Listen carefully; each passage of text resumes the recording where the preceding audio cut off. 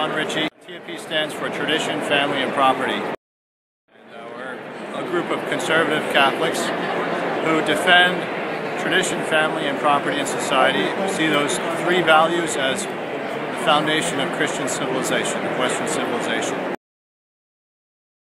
Absolutely. Return to Order is a book that was just published after 20 years of research, and it points to the crisis that our economy is suffering in the United States, and also it develops a solution. The crisis is very clear.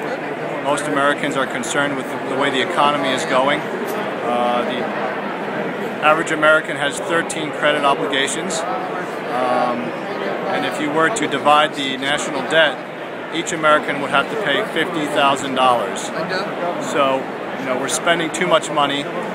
And at some point, it's unsustainable. At some point, it's going to really turn bad. So the research that was done in Return to Order points to a solution, an organic Christian solution.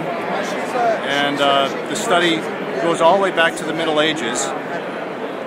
And it shows how after the fall of the Roman Empire, the Middle Ages, they were able to bring society to get the virtues, basically the anchors of virtue of the Middle Ages were able to coalesce and to form an order that actually flourished everywhere. And society was restored in an orderly fashion. And we find that those principles will be able to project themselves into the future and put new alternatives out there that aren't being considered right now. Because everyone's talking about free markets, but nobody's talking about the principles of free markets. Where do those principles come from? And an economy without virtue is an economy that can't survive for very long. So that's, in a nutshell, what Return to Order talks about. Well, as Catholics, we've been praying, for before the election of Francis I, we've been praying for a strong and holy Pope.